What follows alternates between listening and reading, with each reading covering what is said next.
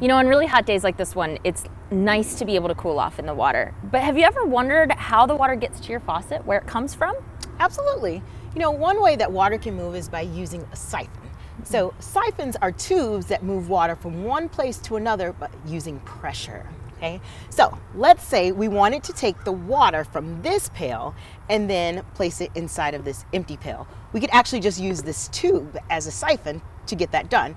So once the water fills inside of this tube here, the pressure from the water filled pail is going to force all of that water through this tube into the empty pail. That's right. And lifting this pail up higher will create an even bigger difference in pressure, making the water move faster.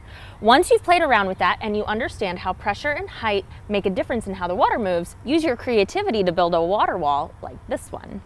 Yeah, now for full instructions, you can log on to our website for some helpful tips as well. Now make sure that you experiment with different bottles and their placement and figure out which ones works best. All of the pressure in this bottle will force the water through the tube into the second bottle and so on. But what I really want to know is how far I can get this water to move. Uh-oh. Be sure to enter the Summer Brain Games contest.